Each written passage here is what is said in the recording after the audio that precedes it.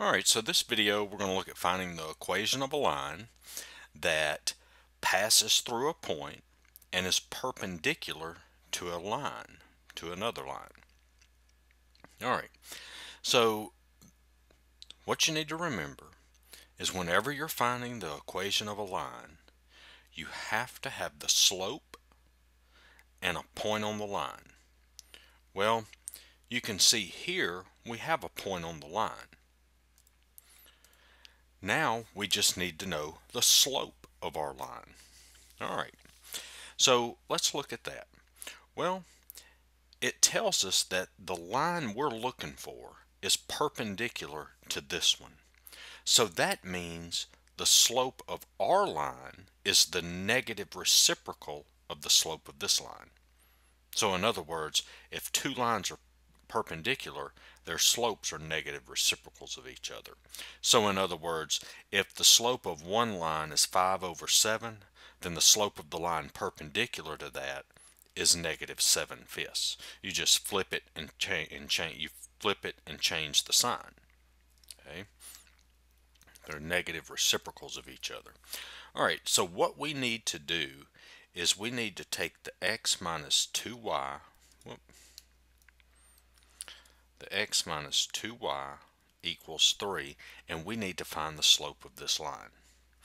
Well, if you remember, y equals mx plus b. That's the slope-intercept form.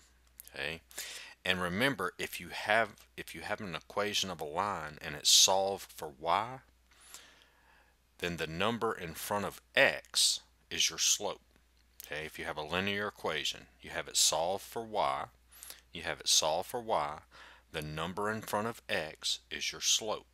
So what we need to do is solve this equation here for y. Alright, so let's subtract x to both sides. And so I get negative 2y equals negative x plus 3. And then I'm going to divide each term by negative 2. And so I get y equals 1/2, the negative and negative, that's positive, 1/2 x minus 3/2. And you can see this is the slope of this line here. But I need the slope of the line we're looking for. Well, since our line is perpendicular to this one, the slope of our line is negative 2. You flip it and change the sign. So if you flip the 1/2, that's what? 2/1, which is just 2, and then you change the sign in front of it, and that's where the negative 2 comes. Alright, so now you can see we have our slope and we have our point on the line. And now what we're going to use is the point-slope form.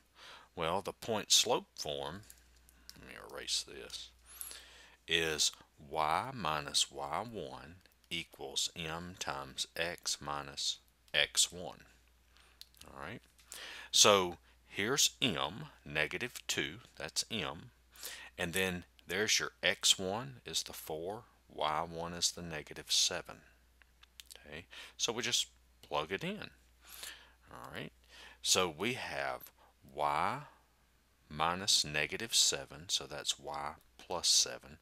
Remember, y minus negative 7, then two minuses make the plus, okay, equals negative 2 times x minus 4. Alright, and then we solve it for y. So we'll distribute the negative 2. Y plus 7 equals negative 2x plus 8. Subtract 7 to both sides. I get y equals negative 2x plus 1. And that's your answer. Well, I hope the video helped. Check out my other videos. I've got a lot more. You can check those out. If you like them, subscribe.